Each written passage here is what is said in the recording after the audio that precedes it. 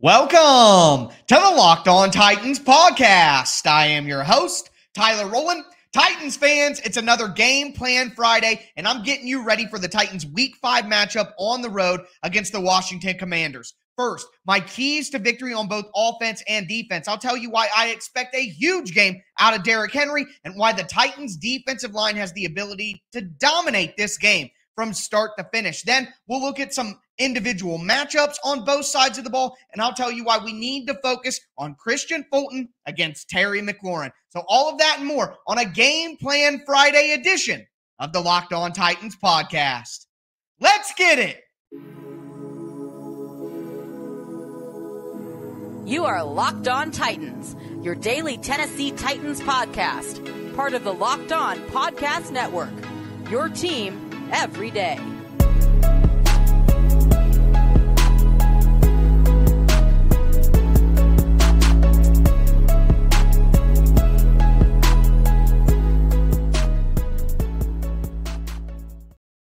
Titans fans, it is a Game Plan Friday edition of the Locked On Titans podcast, going over my keys to victory on both sides of the ball, the individual matchups to watch on both sides of the ball. Before we dive into it, I do want to let you know that today's episode is brought to you by BetOnline. BetOnline has you covered this season with more props, odds, and lines than ever before. BetOnline, where the game starts. Also, want to thank you guys for making the Locked On Titans podcast your first listen every day. If this is your first ever listen or you just haven't subscribed yet, make sure you stay locked in to the Locked On Titans podcast for Monday through Friday, free Tennessee Titans content on all platforms all year round. That includes the Locked On Titans YouTube channel. Subscribe there. Smash the notification bell so you know when all the content goes live. And throw a thumbs up on the video right now if you think the Titans are going to defeat the Washington Commanders on Sunday. I am your host, Tyler Rowland, nearly 25 years as a Tennessee Titans fanatic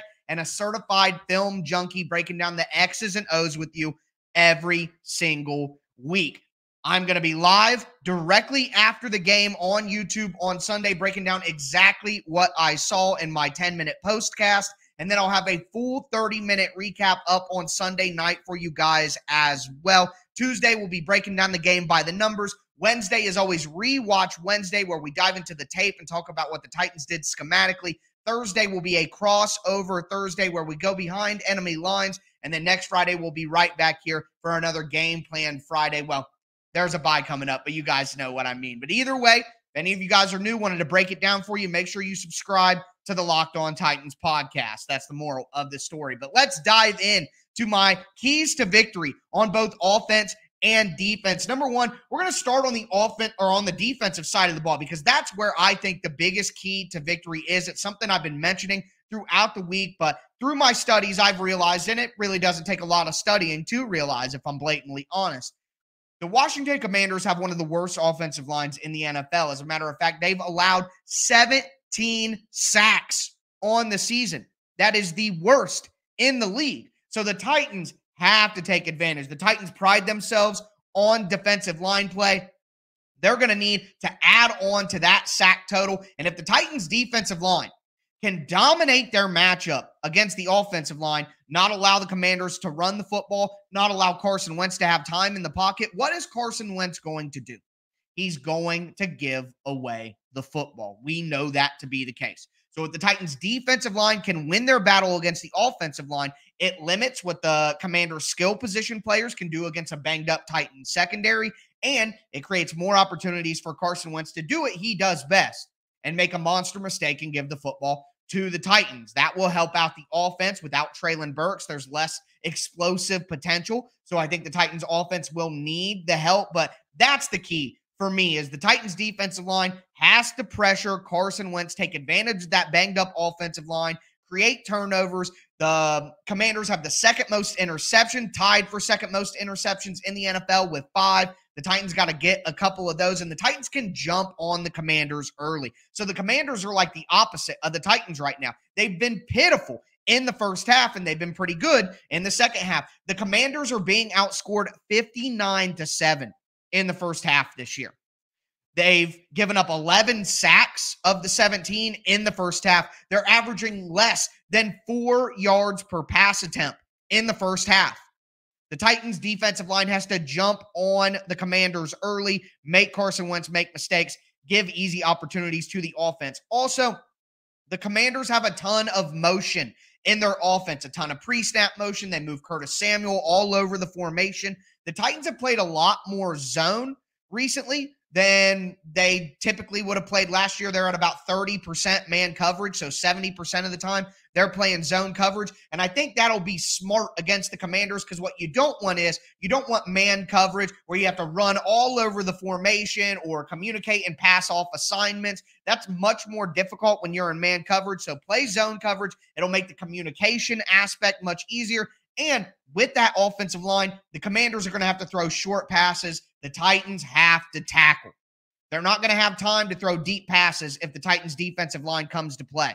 That means they're going to try to dump the ball short to Curtis Samuel, Terry McLaurin, to Antonio Gibson, maybe even Brian Robinson in this game. Don't expect Jahan Dotson to play.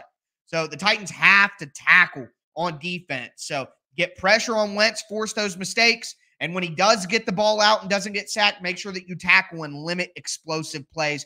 Don't give the Commanders any help for an offense that's struggling to score mightily. On the offensive side of the ball, I think this is a huge game for Derrick Henry. I would not be surprised if Derrick Henry had 200 rushing yards in this game. The Commanders do have a pretty good front. I'm not going to lie. They have Deron Payne. They have Jonathan Allen. They have Jamin Davis. Cole Holcomb's been a pretty solid player for them at linebacker as well. So it's not like the front seven and the defensive line of the Commanders is not very good. I just think this is a team on the brink. And I think if the Titans pummel them early, get those turnovers, get some points on the board, they are going to be able to run the ball down the Commanders' throat. I don't think the Commanders' secondary, especially their veterans, their young guys, have been pretty solid, but their veterans do not want to tackle Derrick Henry all day. Kyle Fuller and William Jackson. I just don't believe that. So also you have to take into account no Chase Young. So that means that the other guy on the other edge opposite of Montez Sweat is going to be James Smith-Williams, F.A. Abada.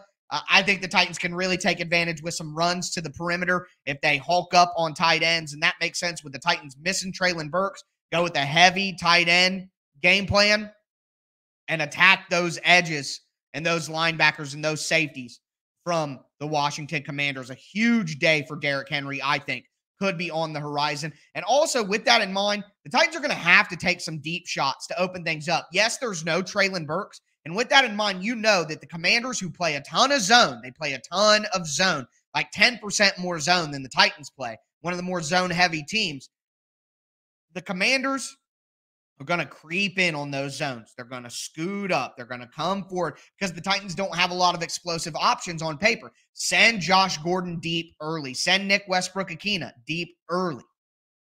The Titans have to take a few deep shots, even if they don't hit, just to make sure that that defense doesn't creep up too much on the intermediate route. So make them respect the deep shots. Take a couple early. Throw one to NWY. See if he can go up and get it. Throw one to Josh Gordon just to make them respect it and let them know, yeah, we'll take deep shots if you give them to us. So I would do a couple of those early on just to stretch out the defense a little bit and make sure they don't sync up too much. But those are my big game plan points on offense and defense. We're going to move into the individual matchups that I will be watching. We're going to dive into the defense first because I think that's where the Titans really have some matchups that will be important. We'll get to the offense at the end of the show, and I'll also firm up my game and score prediction. Before we get into the player matchups to watch here, do want to tell you guys about our friends over at Simply Safe. All right, here's a sports analogy for you. When it comes to burglars, your home is like the end zone, and you need the absolute strongest defense you can muster. That's why I use and trust Simply Safe Home Security. At Simply Safe, your safety is the only thing that matters. They have cutting-edge technology. They're powered by 24/7 professional monitoring agents who will always have your back, so you always know your home is safe. As a lot of you guys who have been listening to the show know, I recently purchased a home, and while I'm very happy with the neighborhood, the downside of that is it's a neighborhood that might be attractive to burglars to go ahead and take that risk. Well, that's why I love Simply Safe's advanced technology. They have an app that you can put right on your phone. You can constantly monitor in crystal clear HD live streams from your security cameras. They have high-tech sensors. I just think they have all the technology that I would want for my security company, and the app allowing me to monitor everything. Maybe even it's not, a security situation, but I want to check out what my pets are doing while I'm not at home and things like that. I mean, it's just an incredibly convenient, secure service that they're providing at Simply Safe. So customize the perfect system for your home in just a few minutes at simplysafe.com/LockedOnNFL. Save 20% on your Simply Safe security system when you sign up for an interactive monitoring plan and get your first month free. Visit Simply Safe, and that's simply with an I, simplysafe.com/LockedOnNFL to learn more. There's no safe like Simply Safe.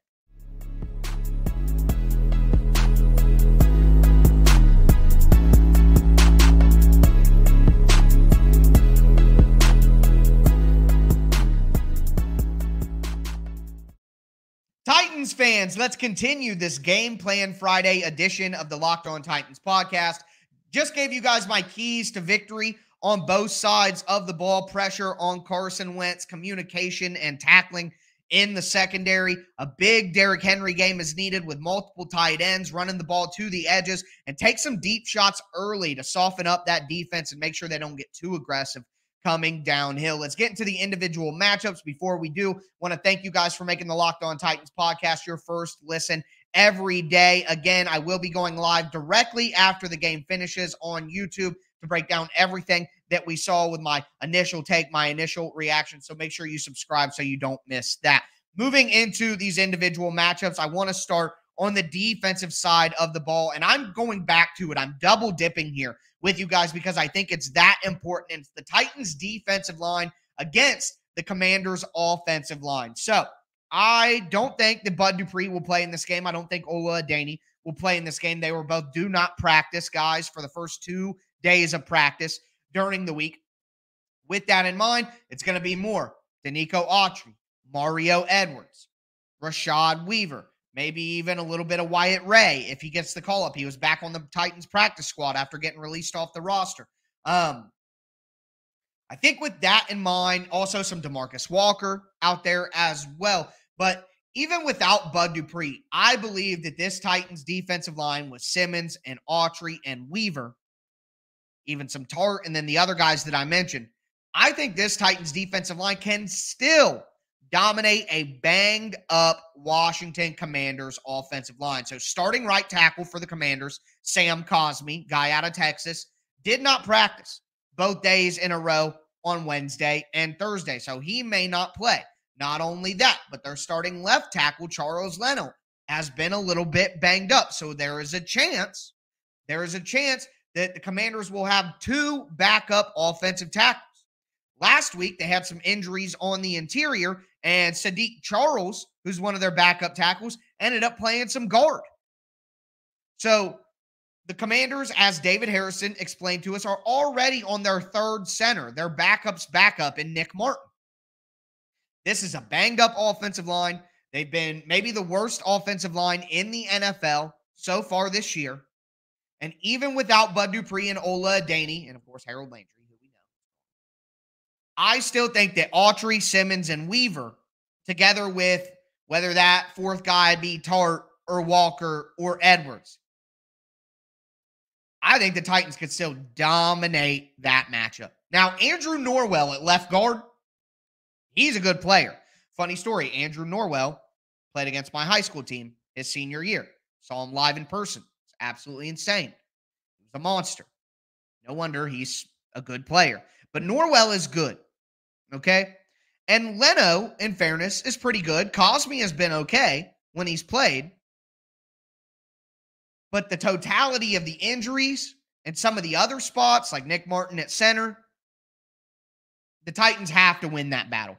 I got to tell you guys, I've said it all week. If the Titans don't win that battle, if the offensive line of the Commanders plays better than the Titans' defensive line, Titans might lose by 10. Because where are the Titans vulnerable on defense? In the secondary. over the middle with the linebackers. They're banged up. Amani Hooker went from limited on Wednesday to DMP on Thursday. Not a good sign. So you're probably going to be without Amani Hooker again. That means Joshua Kalu, Andrew Adams. Yeah, Ugo Amadi will be in there as the slot cornerback. That'll help. You can have Roger McCreary at cornerback with Kristian Fulton and then Ugo Amadi on the inside, a little bit of physicality. But Amadi isn't a pass coverage guy. He's that early down physical nickel like Molden was last year. So that means you're going to have Joe Schobert, Dylan Cole, David Long. That means you're going to have Josh Kalu, Andrew Adams.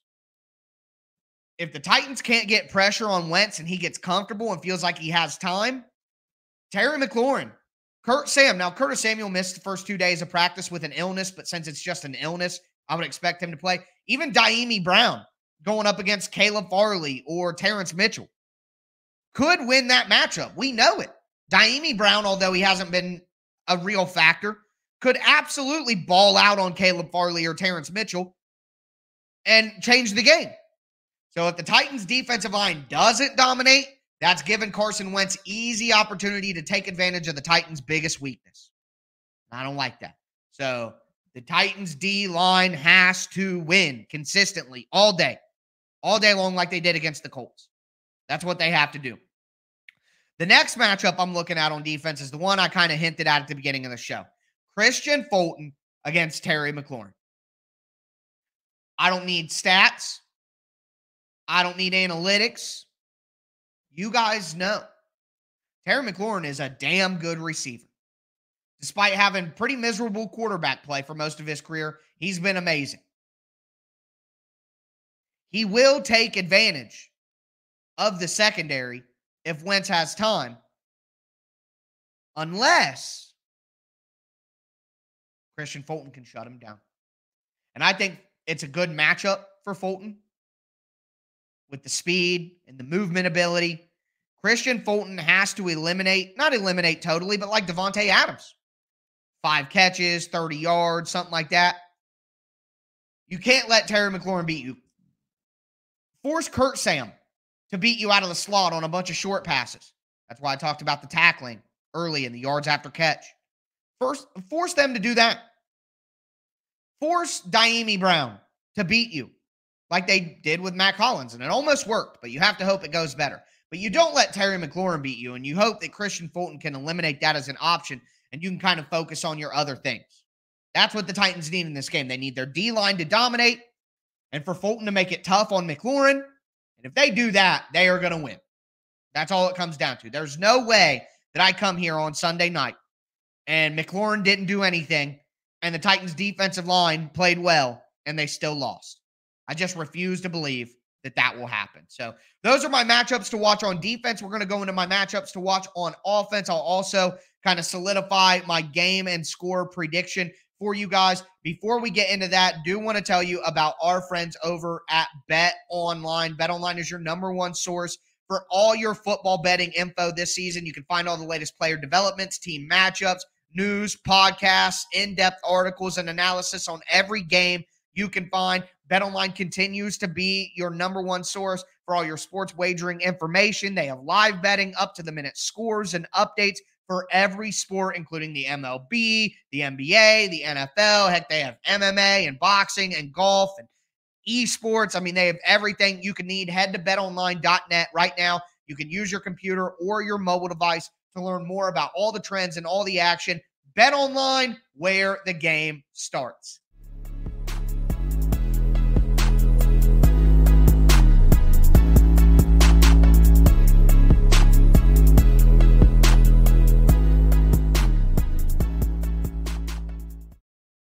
Titans fans, we are going to cap off a Game Plan Friday edition of the Locked On Titans podcast with my matchups to watch on the offensive side of the ball for the Titans as they take on the Commanders on the road in Week 5. Before we get into it, I want to thank you guys again for making the Locked On Titans podcast your first listen every day. If this is your first ever listen, make sure you subscribe on whatever platform you do stream for Monday through Friday, free Tennessee Titans content all year long. Moving into my offensive matchups to watch. I talked about Derrick Henry at the beginning of the show. I think he's going to have a huge day. I think he has a real chance to have a big day here. going to have to beat Jamin Davis. The linebacker, he's a first-round pick in 2021. I believe Jamin Davis came out of Kentucky. I like Jamin Davis quite a bit coming out of college. But Jamin Davis right now has a 79.9 run defense grade and a 74.5 tackle grade. He doesn't miss a lot of tackles, and he plays good run defense. Along with Cole Holcomb, who's played very well as a run defender early on for the Commanders at linebacker, Derrick Henry has to run through those tackles. Derrick Henry has to get to the second level, break the tackles of those linebackers, and then get into the secondary where, like I said earlier, the Commanders' secondary players aren't going to want to tackle Derrick Henry. So if the O-line can give him a little bit of a hole, Derrick Henry has to break some tackles from the linebackers and get into the secondary, and I think he can have a monster day. Like I said, if we come back on Sunday night, I would not be shocked to see Derrick Henry with 200 yards.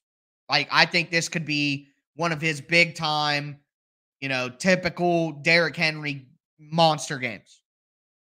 200, 2 tutties. Like, that's what I think could happen here. It's possible. So, with that in mind, the way that Derrick Henry is going to make that happen, first, the offensive line has to block well, but then Derrick Henry has to do his part and break those tackles from the linebackers.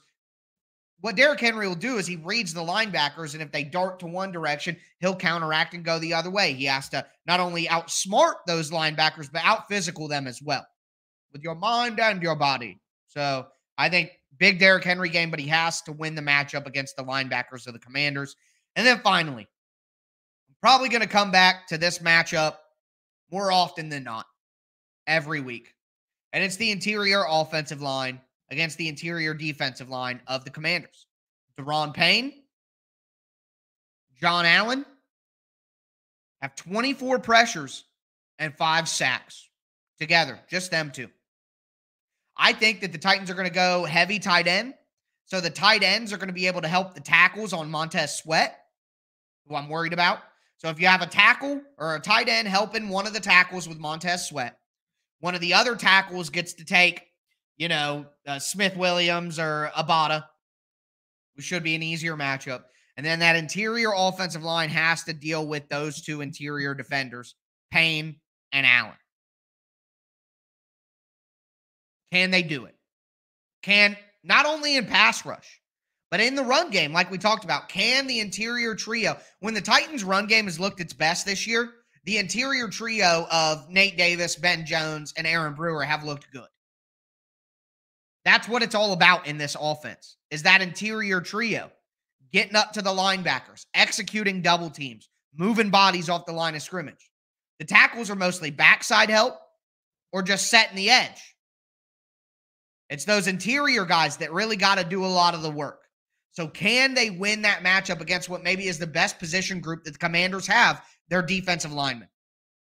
Can they win that matchup to give Derrick Henry an opportunity to take on those linebackers, to give Derrick Henry the opportunity to break those tackles, to give Derrick Henry the opportunity to get into the secondary where those guys aren't going to want to tackle? That's what I'm watching for. Because the reality here is the Titans aren't going to have an explosive passing game in this one. Like I said with the deep passes and my keys to victory, even if you don't hit them, just throw them to open things up. And with the absence of explosive plays in the passing game, it's Derrick Henry who has to double down on explosive plays in the run game. And the interior trio of the offensive line has to win against Payne and Jonathan Allen early to give him the ability to do that. So that's what I'm looking for. Those are my game plan points on offense and defense, my matchups to watch on defense and offense, getting you as ready as possible for this game. My prediction will stay the same. I'm going Tennessee Titans 24, Washington Commanders 23. I think we see the same thing from the Titans. They get up early to a Commanders team that's been outscored 59-7 in the first half this year, and then they let the Commanders come back late with the Titans, who have been outscored 64-7 in the second half. So two teams that have been awful in a particular half, and I think it goes that exact way. The Titans come out and get on them early. The Commanders charge back, Titans are able to hold off, get a turnover late, and win the game. That's going to do it for me today, though, folks. Again, I'll be back with you guys on Sunday right after the game live on YouTube to break down what I saw out there in a Week 5 postcast. But as always, I am your host, Tyler Rowland, and this was Locked On Titans.